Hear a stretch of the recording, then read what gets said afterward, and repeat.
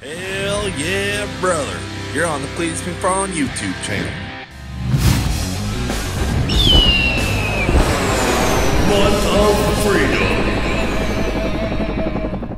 Well, boys, this really wasn't a video I was super stoked about putting out, but I'll let it be a lesson to everybody. I don't normally cuss on the channel, but what happened in today's video, quite frankly, made me feel like a big piece of shit. And that certainly is something that happens every time you're in a wreck or you do something really stupid. And in today's video, I did both of those things. And I'm gonna let the video play out because the beginning was super, super fun. And then the ending, you know, obviously you saw the title and thumbnail, not so super fun. So enjoy the video, guys. I'll talk to you in a minute. What's up, dude?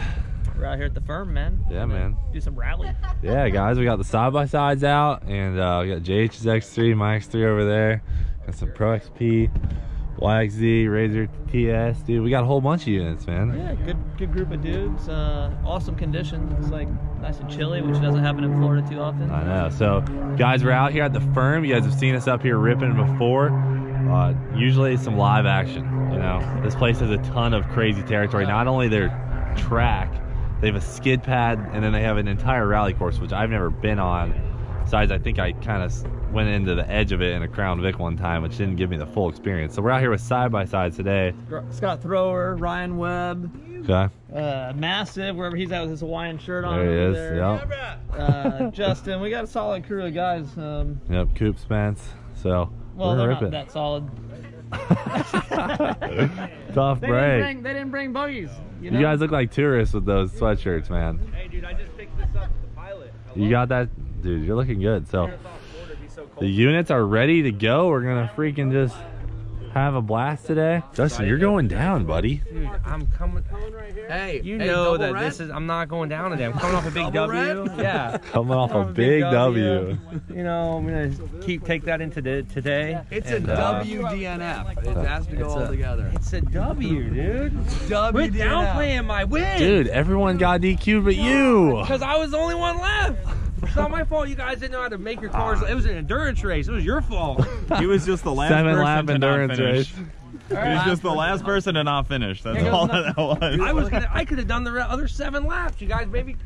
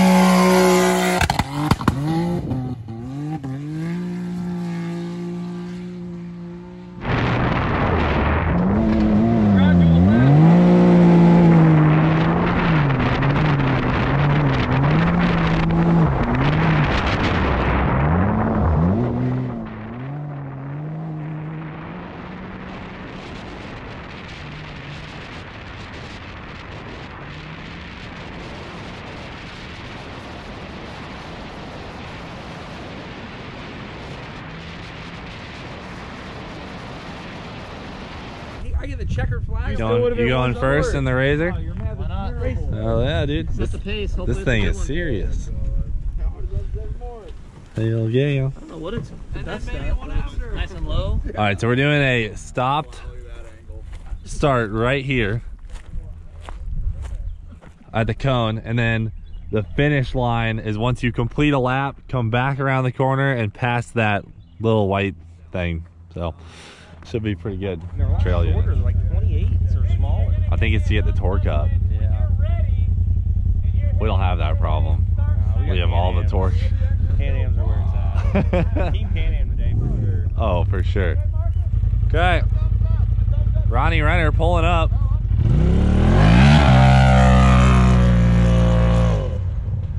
Oh!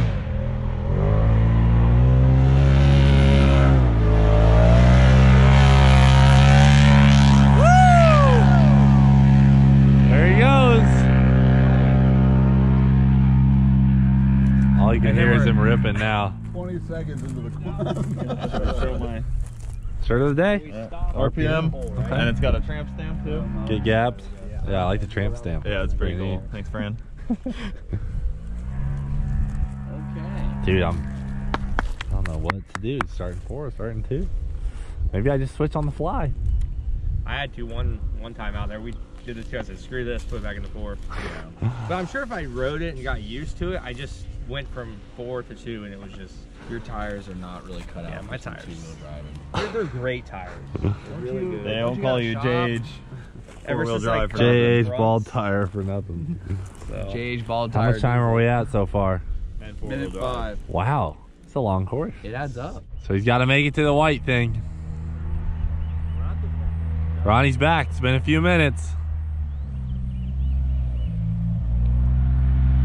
Oh!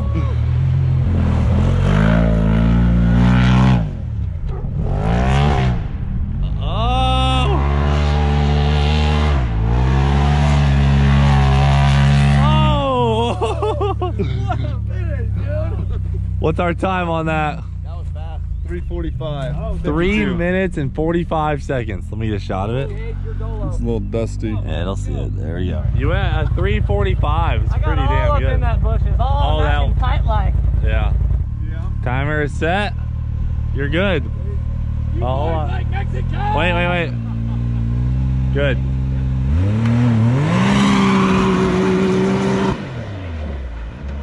Oh, he nailed it. Sorta. Oh. All right, JH is off. He's ripping, dude. My boy's natural born sender. Oh my, he is. I can't see him. Where's he at?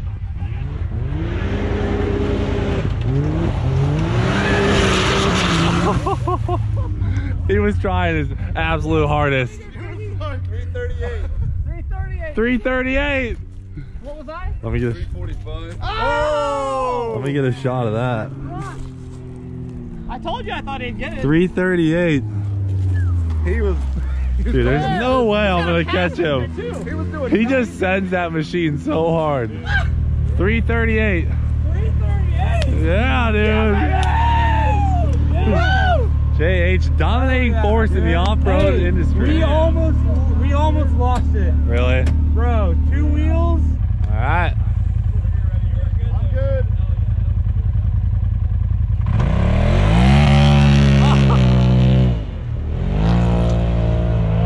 Oh!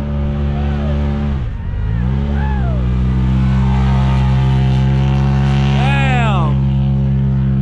The 2-wheel entry. 2 wheels. That was so scary.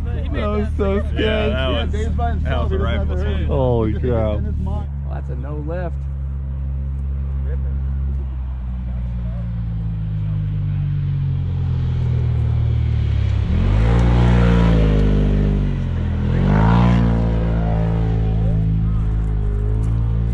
Nice.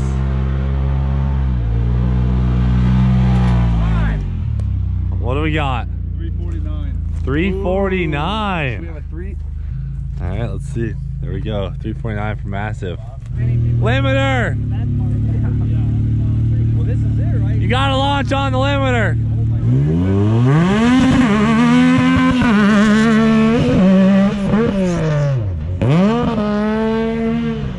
The YXZs, dude, they're so awesome.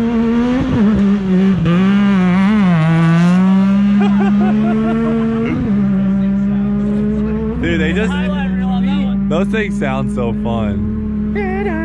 So high strung. Pretty legit. Does it sound like it's doing 300? He might be.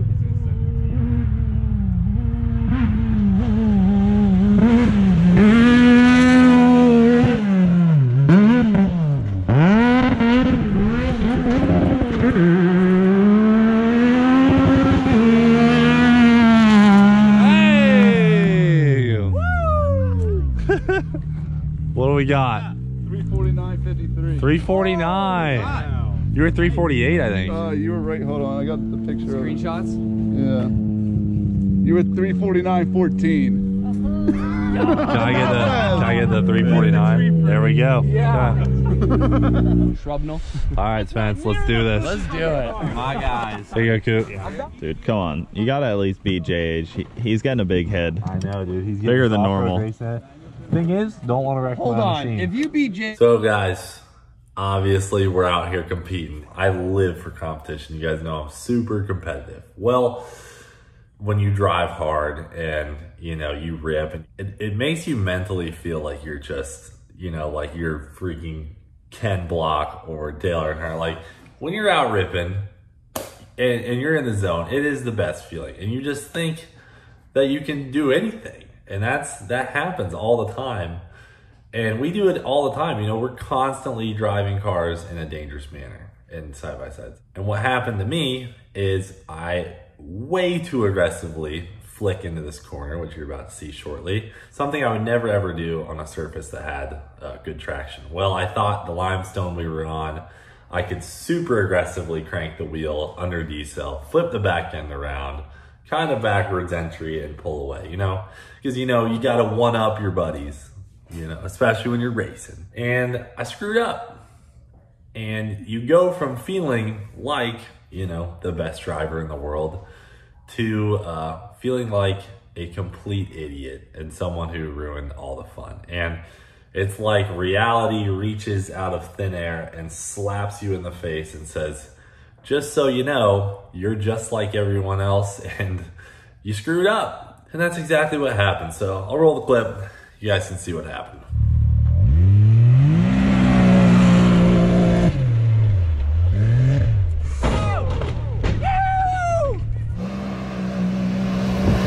Cleetus!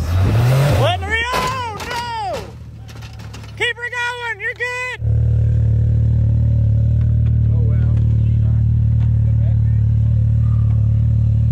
Well, boys, the week of destruction continues, dude. Damn, I can't believe it rolled like that. It just bit and rolled. This is like a war stick now. Oh! Everybody comment James Tall, get your toolbox. It looks like the clip.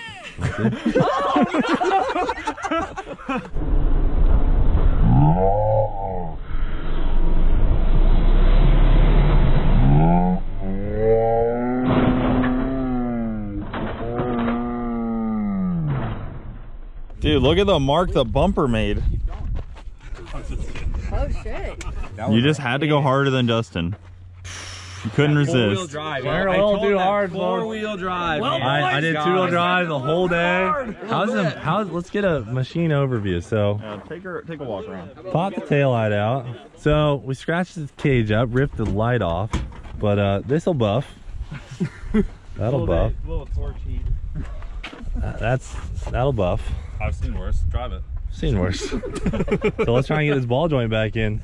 Probably look a lot better after that. I thought I was just gonna hold her wide open through the corner. He did in the Razor. She just dug, yeah.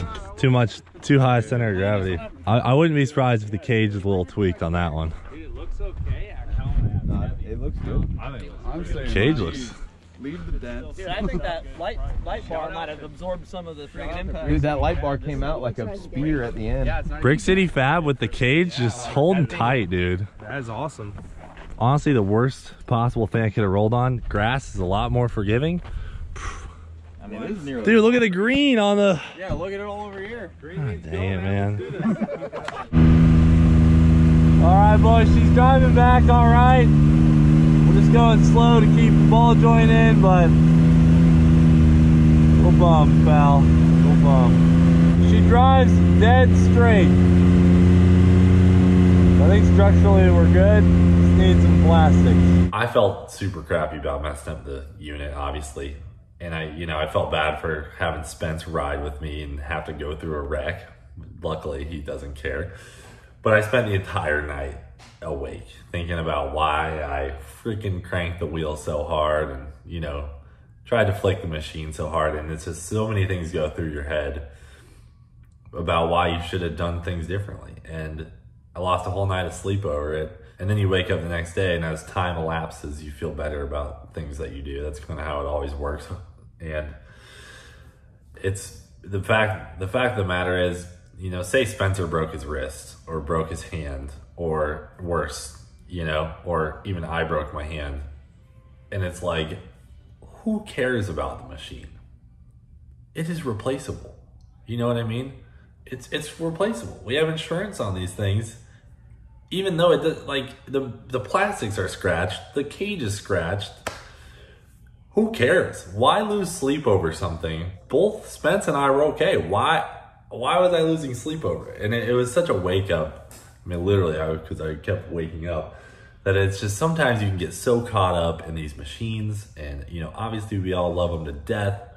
But damn, I was way too caught up on this one. I'll be totally honest. So it was one of those things that you learn every time something like this happens. Anytime a crash or radical experience goes down, whether it's one of your friends or you can learn from it. And I think everyone can learn from it. I can guarantee you that every guy in that video, Ronnie, JH, you know, the other guys on Side by Side, they've all wrecked, you know.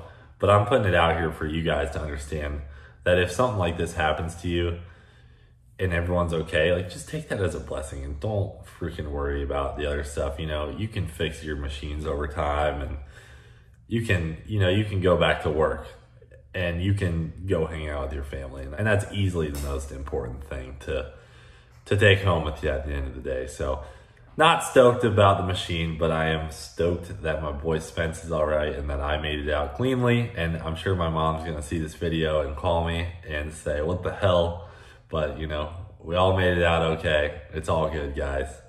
And I wanted to share this video with you, but here's the ending so you can see the damage, see the machine, and finish off the day. All right, folks, here she is, cleaned up. We give you a quick damage report, walk around. Scratched this up, somehow did not get the shock tower, which is good. See, scratch that. And then this fascia is all one piece. Look that up. That's $46 without the grill pieces, which the grill pieces are fine. Had to get a bumper, which is like this whole piece right here. That was about $150. And then these things are actually good. I have the other one. I just have to like plastic weld it back together. This I'm just gonna sandpaper down so it's a little bit smoother. But otherwise that'll straighten out the whole front of it. It just looks a little cockeyed because the bumper is bent in. But the frame and everything's good in the front. The light bar mounts are ripped off, so I took the light bar off and we gotta put the light bar back on, rewire it up because it ripped the wires. And then you've got the door and the cage over here. So nicked up the door pretty bad, but this door panel was actually screwed up from when I first tipped this thing over. I did get into the fender finally, and right here, that lime rock was pretty unforgiving. I don't think I'm gonna pull the cage. I think I'm just gonna leave it, put a sticker over it, add some character. After all, dude, these things get used and they get ran super, super hard. So couple scratches never hurt. It is what it is, boys. So definitely got to roll with the punches when you do extreme sports like this, you know, just ripping these things constantly. Harder and harder and harder. I feel like an idiot for what I did today though, because it was just such a stupid crash. Like, I just turned in so hard and then got off the throttle. It just makes no sense. Like, that's what I would do if I wanted to drive on 2 wheels, and I drove on 2 wheels. So super stupid, but it is what it is. So we'll get the X3 fixed back up. That's it for now. Thanks for watching Do It for Dale. We'll freaking see you later.